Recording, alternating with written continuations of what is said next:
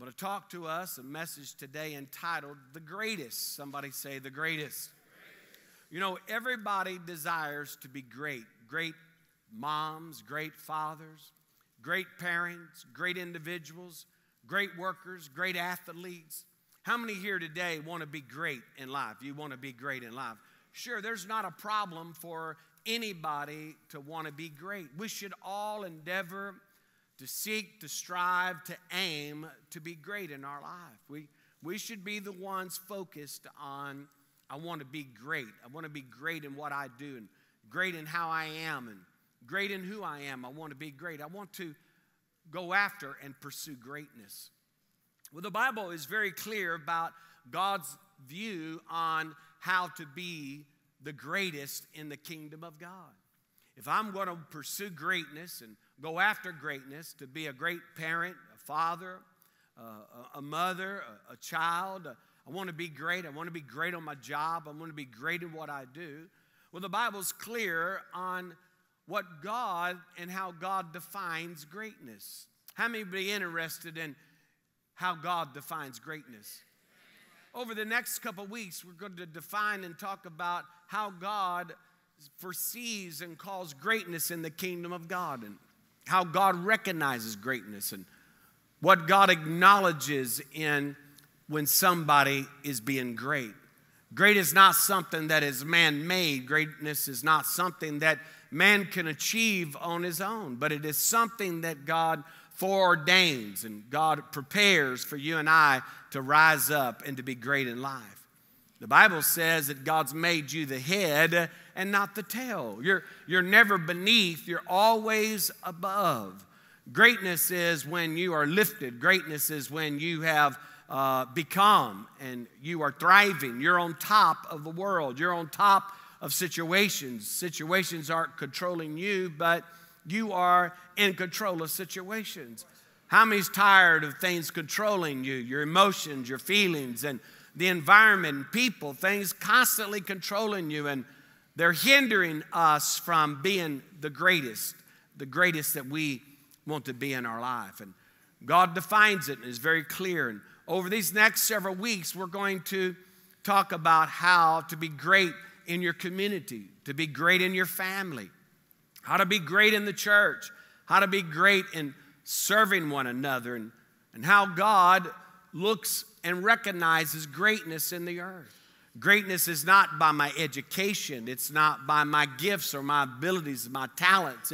It's God has put an ability on the inside of each one of us to be great in who we are, to be the greatest me that only I could be.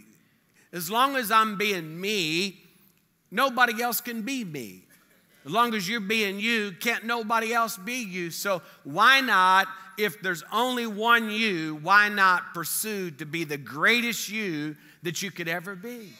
I've got to focus on being great, the greatest me. I can't focus on trying to get other people to be great or me try to compare myself to who I think is great.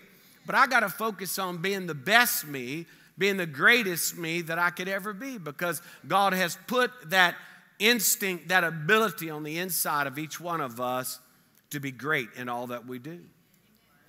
The Bible defines greatness is meekness, kindness, gentleness, patience, long-suffering, bearing with one another, being an extra mile person. Somebody say an extra mile person. It's often been said that there's less traffic jams on the extra mile highway. You know, there's that one exit that everybody's trying to get off. There's always traffic jams. It's always backed up for miles because everyone's trying to go after that one thing, that one exit. It's often been said that the less traffic jams are always in that extra mile. It's being that extra mile individual that Jesus said, when you've gone 1 mile, go 2 miles. Be that extra mile person in your personality, in how you communicate with people, and your approach to life, and your approach to being you. Be that extra mile person that going to be an above and beyond individual. I'm going to go more than what's required, because greatness is something that resides on the inside of us. It's an ability for you to rise up and you to be the greatest you that you could ever be. Nobody can be a better you than you. Nobody can beat you at being you. God created you unique, special, important. The Bible says we're the very apple of God's eye. We're His masterpiece, and God considers you and I great. So we know that we're great. We're the head, not the tail. We're above and not beneath. Now God wants me to pursue greatness. He wants me to understand how to be great in the kingdom, how to be great in my family, how to be great in my relationships, and how to be great in the world that I live in, and what God considers greatness. If you look with me in Matthew chapter 23, in verse 11, Jesus says, "But he that is the greatest among you shall be your servant." We'll say that again. He says, "But he that is the greatest among you shall be your servant." Can we say that out loud together, everybody? He that is the greatest among you shall be your servant. I'm going to read it to you in the Message translation. It says, do you want to stand out? Then step down. Be a servant. If you put yourself up, then you'll get the wind knocked out of you. But if you'll content to be simple, be yourself, your life will count for plenty. You know, when I was looking at this, he says, if you want to be great, then step down. Humble yourself, and then you will be great. The Bible says God resists the proud, but He gives grace to the humble. In other words, God exalts and lifts up the humble individual.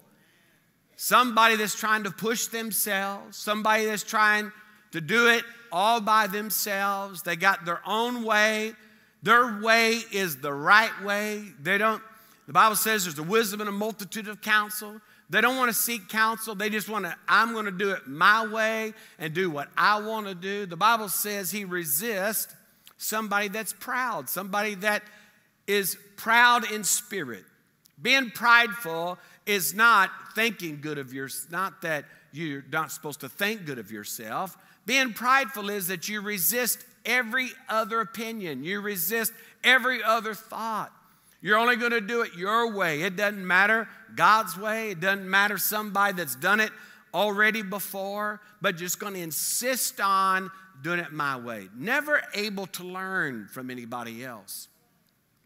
Jesus drew a great conclusion here. He says, the greatest among you will be your servant. In other words, the one that is serving is going to be the greatest among you. Being able to serve one another. God defines greatness in having this ability, this unique ability within ourselves, and that is to be able to serve one another. You know, many people in the world today, they dislike this word. This is not an attractable word. I ain't heard a loud amen already in the service this morning. So it's already very understood that the word servant, people think it is so beneath me. That is not something I want on my resume, that I was a servant here and I was a servant here. But if you understand in this message today and over the next couple of weeks what God calls a servant. A servant is not one that is a slave to many. It is not one that has no rights, no privileges, no ownership of themselves. Yes, in the world's opinion, in the world's mentality, they've defined that word slave as somebody that has no rights, has no opinion, has no feelings, has no thought. But God defines the word slave as a servant, as one that is humble, one that is meek, one that is mild-mannered, one that is able to decide for themselves that I want to be great, therefore I must learn to serve one another. Jesus said that if I try to lift myself up, I will be humbled. But if I will humble myself, He will lift me up. In other words, He will make me great. So the avenue and the road to servanthood is being able to be humble. It's being able to be meek. It's being able to be mild. It's being able to decide for yourself that I'm going to lay my life down. I'm going to be the one that opens the door. I'm going to be the one that helps out. I'm going to be the one that always assists. I'm going to choose to go the extra mile. I'm going to be the one that always forgives. I'm going to serve humanity. I'm going to serve my neighbor. I'm going to serve my spouse. I'm going to serve my family. I'm going to serve one another. Jesus is recorded to be the all-time greatest servant of all mankind. The Bible says Jesus did not come to be served, but He came to serve. The scripture defines that in Philippians chapter 1, that when Jesus came to serve and not be served, the Bible says He humbled Himself and He became obedient unto the cross. In other words, He took upon Himself the form of a servant and became obedient. Think about it. Jesus, the greatest of all time, the hero of heroes, the greatest among all men, yet when He came, He didn't come to be served, but He came to serve. And God defines how Jesus was a servant to all mankind. It wasn't because of so much how great He was, but how great He served. In other words, He gave Himself for the ransom of many. Jesus chose to make Himself of no reputation. Jesus chose to lay His own life down for His friends. Jesus chose to stick it out. Jesus chose to humble Himself and forgive. Even on the cross of Calvary, the Bible says that He said, Father, forgive them. They don't know what they're doing. Jesus chose to lay His own life down. See, that ability to be great is that ability to serve. What makes you great is you being able to decide for yourself, I don't always have to be first, I can be last. I don't have to be the most important, I just going to be important. In other words, I'm not trying to do this by climbing the ladder. I'm going to allow God to exalt me in due time. I'm going to be faithful where I am. I'm going to be committed to who I'm committed to. I'm going to be known one that serves the most. The word serve in the Greek means, I'm not going to be able to, I'm not the best on saying it this way, pronouncing it, but I'm going to spell it to you and you can figure it out. How about that? How about that? Let me find it. Where did it go in my notes? Oh, there it is. The word serve, translated in the New Testament in the Greek word, is D-I-A-K-O-N-E-O.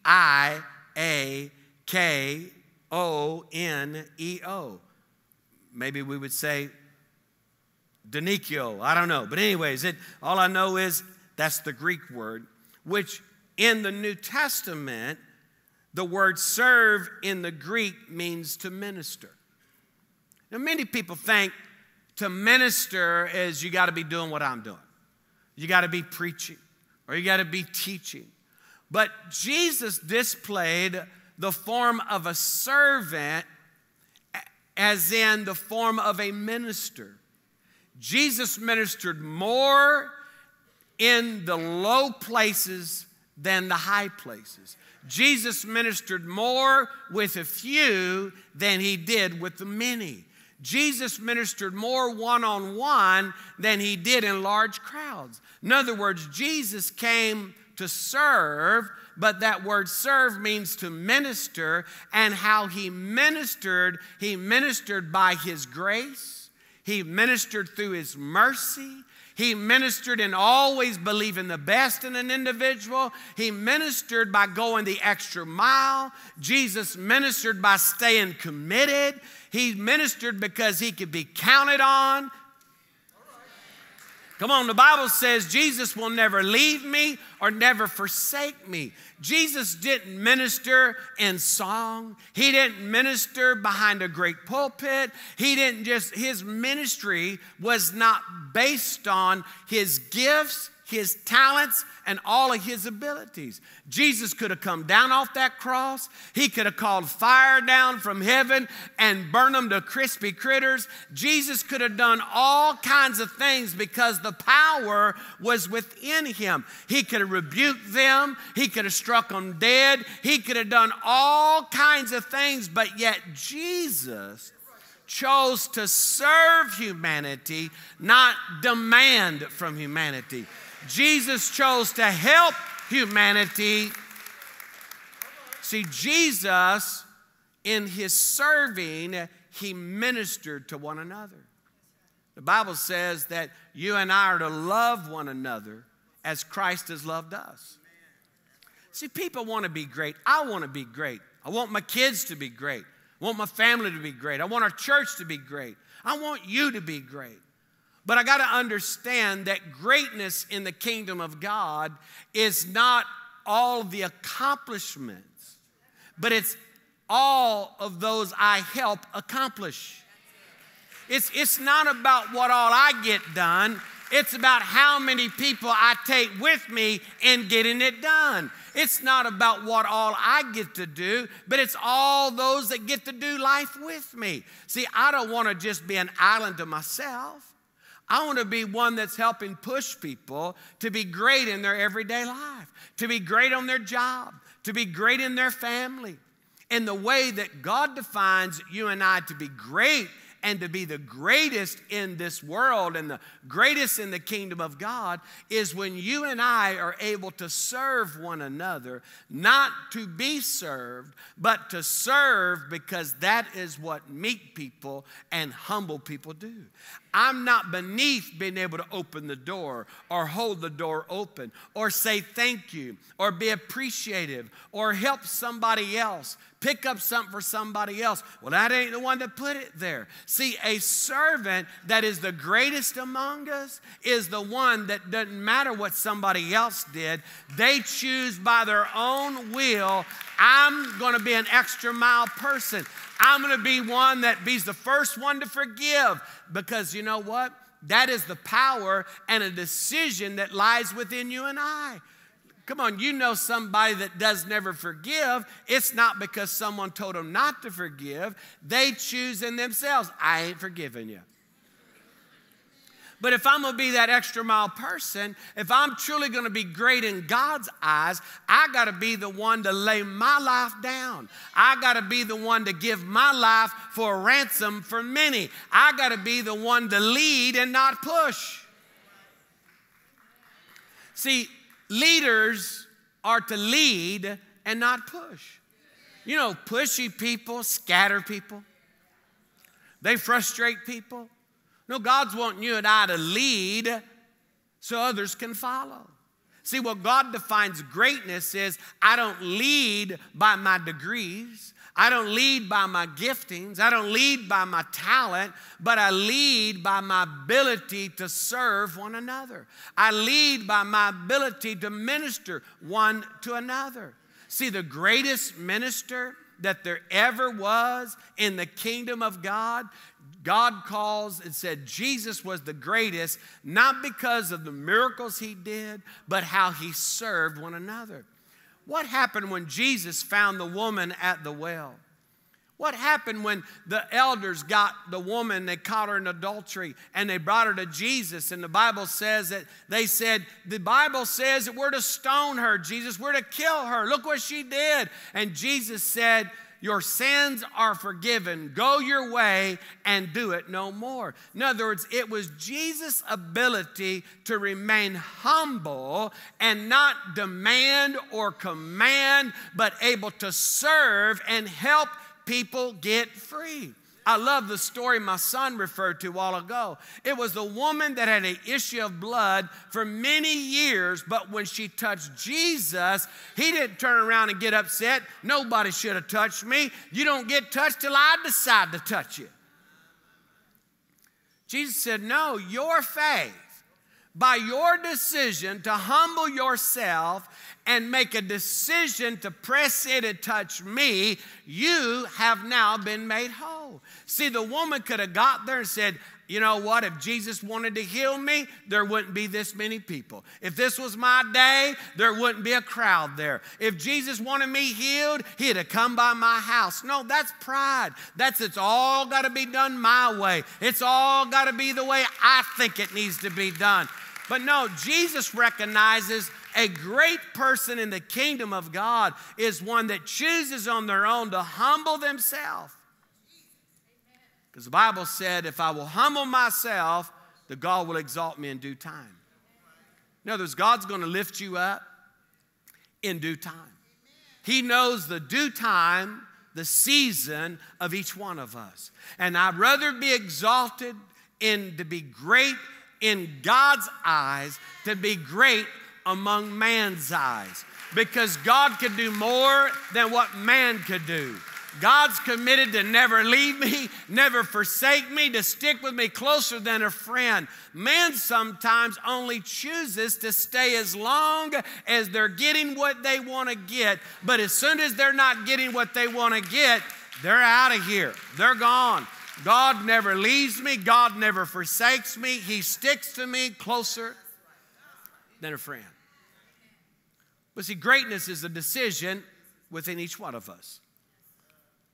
To be great in my community means, am I able to decide I want to serve my community?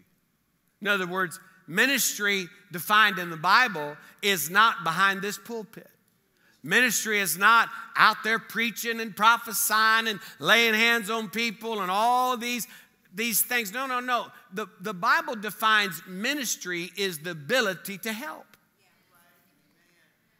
It's when you and I get focused on helping others achieve, helping others win, helping others get better, helping others get healed, helping others achieve, helping somebody else make it. And there's something amazing that happens. Ephesians 6:8 says, anything that any man does good for another, the same he will receive from the Lord. In other words, the Bible says the way I serve, the way I measure it out, is the way it's going to be measured back to me. It's going to come back pressed down, shaken together, and running over shall the Lord cause somebody to give back to me. See, I got to understand the way to be great in God's eyes is when I'm helping others be great, when I'm helping others solve problems, when I'm helping others get their miracle, when I'm helping others get their breakthrough, when I'm pushing others than pushing myself. God says, now that is what I call greatness, and I'm going to exalt you, and I'm going to lift you up in due time. You will be known as the greatest among all because you chose to serve. You chose to minister. You know, we minister best one-on-one. You know, the best way that you and I can minister and truly be used of God is when you share your story, when you share what God's done for you.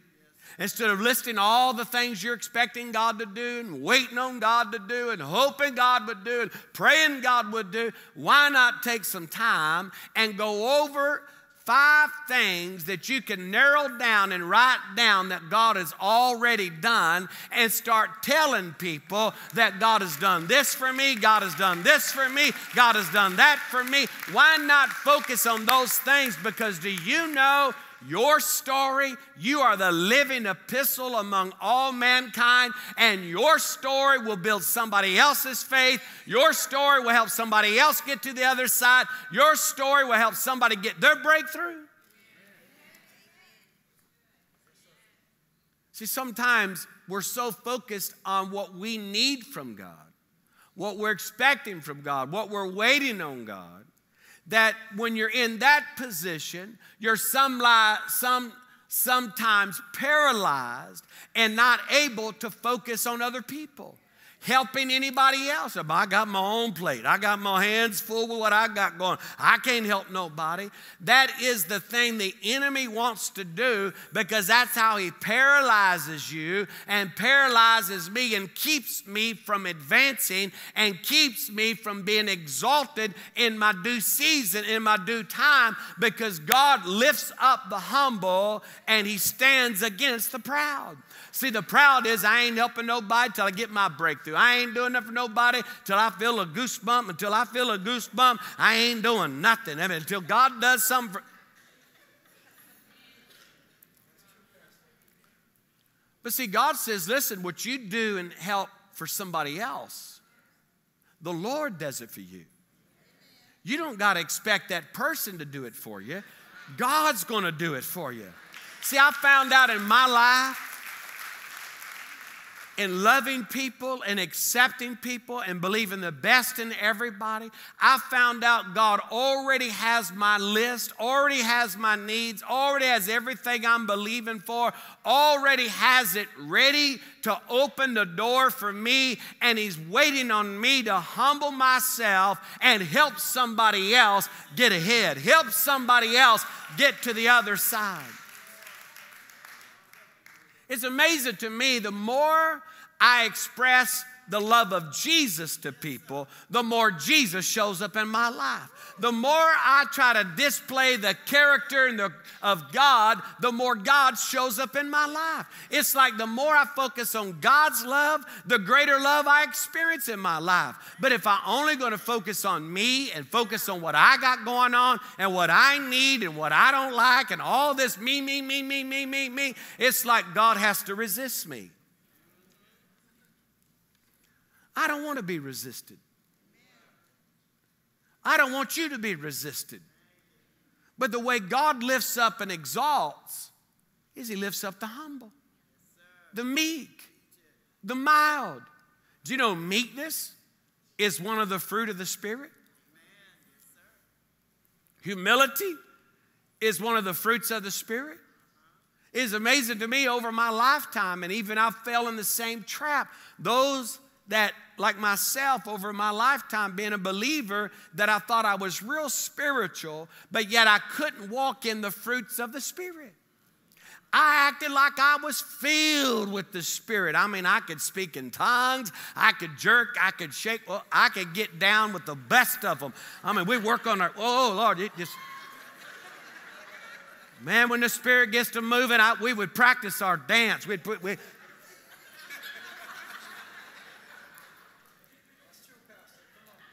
And it's amazing to me, and I was the first in line. I could get down and let the Spirit flow, but after church, I couldn't walk in love. Man, I could dance in church and feel the Spirit and speak in tongues and fall out on the floor and lay on the floor face down, just crying in the carpet, just a good old gully washer. But then all the church folk go to the restaurant afterwards, and if the waitress don't bring the food on time, if she messes up the order,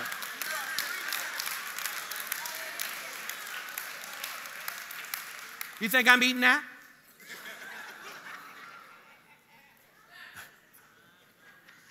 You know, I am the customer. Get up, let's go somewhere else. What happened to that Holy Spirit?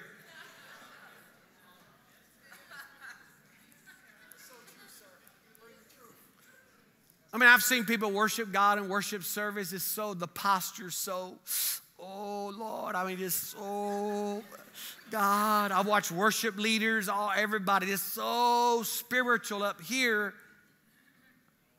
But then in the chair or in the hallway, they gossip about everybody.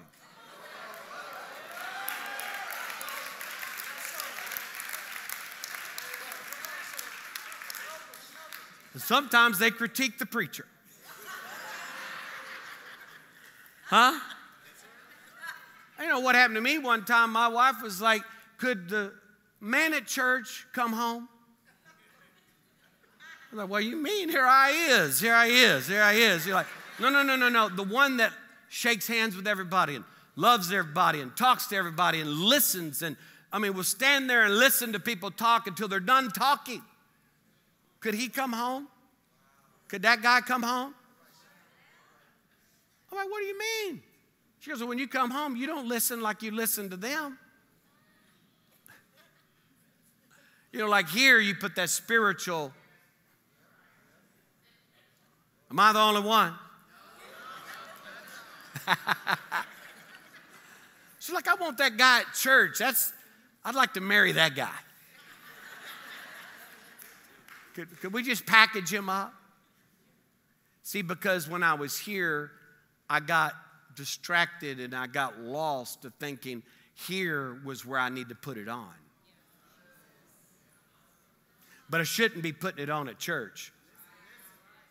I should be putting it on when I walk out of church.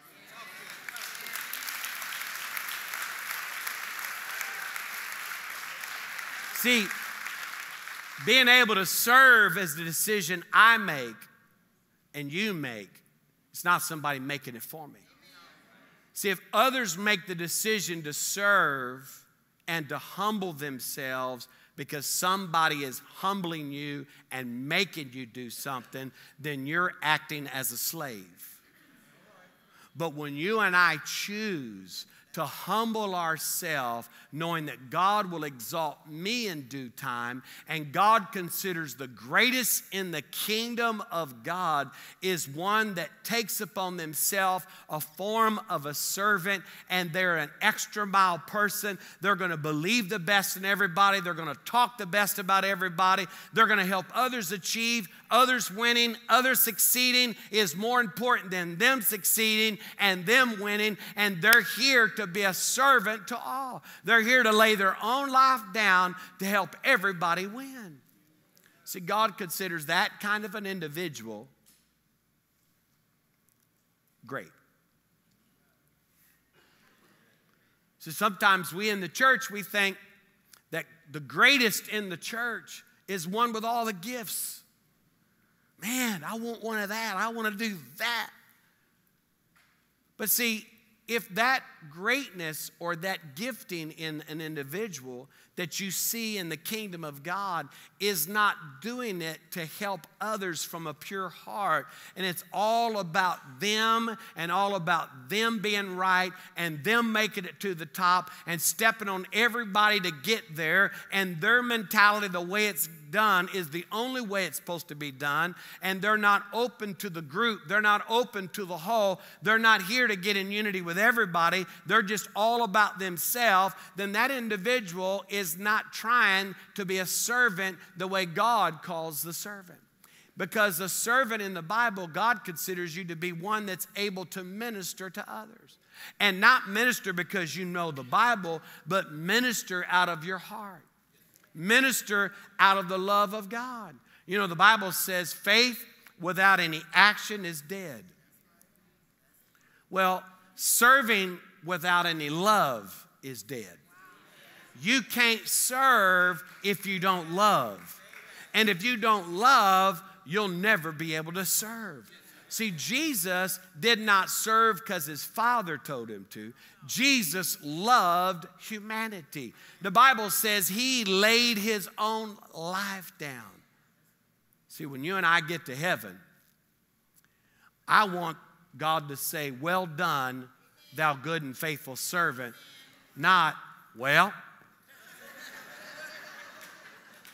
you made it. Here's Chad. He made it. Chad, just step on over there for a few minutes. Well done, thou good and faithful servant. Enter in. I'm over there. What about me? Just stay right over there. We'll get to you in a little bit. How many of y'all's desire today would say, no, I want God to say, well done, thou good and faithful servant. Come on, you believe that? My last scripture I want to read to you is in Numbers chapter 12, and verse 3.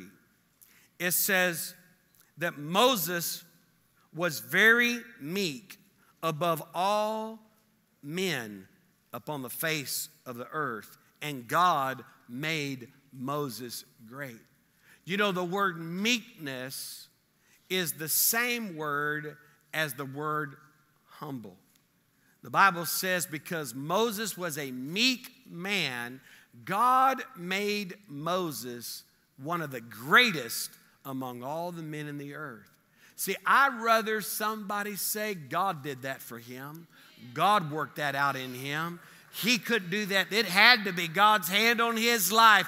Other than, you know what, they went to this place, they knew that person, they da-da-da-da, and they got all of this because they were in the right place and knew the right person. No. I believe in all of that, but I first want it to be that God clearing the path, God making a way, God exalting, God lifting up, God opening doors. I want God going before me, making the crooked places straight. All I need to do is have that heart of a servant and be humble enough to realize I need everybody. See, true humility means I need you. Not that I want you, but I need you. I need each and every one of you to help me be me. Help me be the best me. And that when we learn that we need one another, we're not an island to ourselves, but we need each other. Do you know the disciples didn't pick Jesus? Jesus picked the disciples. Jesus went and said, come and follow me. In other words, he was saying, I need you. They're like, well, I ain't even been to Bible school. I don't even know nothing. He said, no, I'll make you fishers of men. You come and follow me, and I will show you. In other words, Jesus ministered to the disciples by his lifestyle, his conduct, and how he treated foreigners, how he treated other people. Jesus displayed the character of God when he come in contact with people that have disobeyed God. Jesus was the one able to forgive people. He was the one to extend grace to people. He was the one to show mercy to people. And do you know that that greatness on the inside of you is that ability for you and I to decide today, you know what?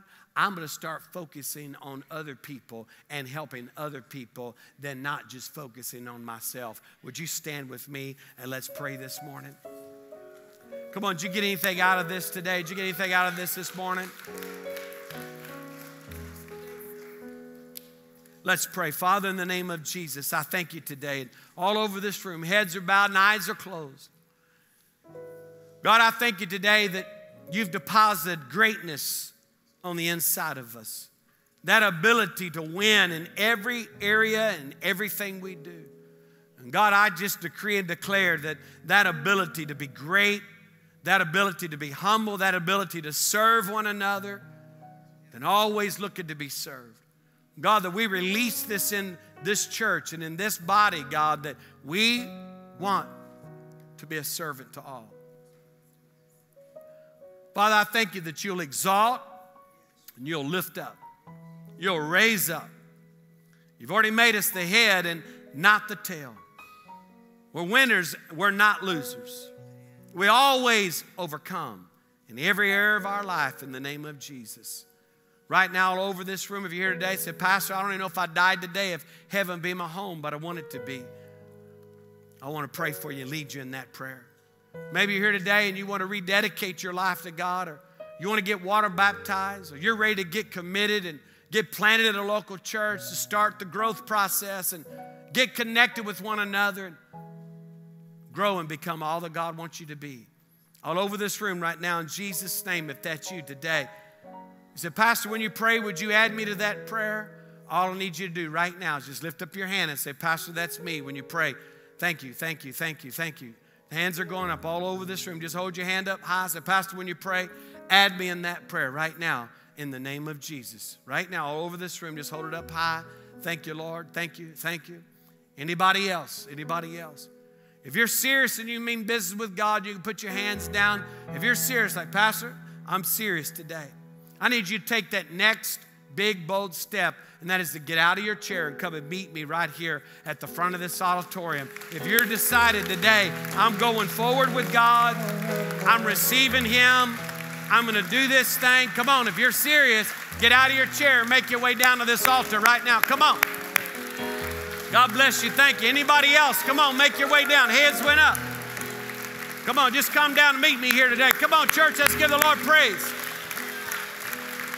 If you raise your hand, come on, I'm waiting on you. I'm waiting on you. Come on, Desi, let's give the Lord praise.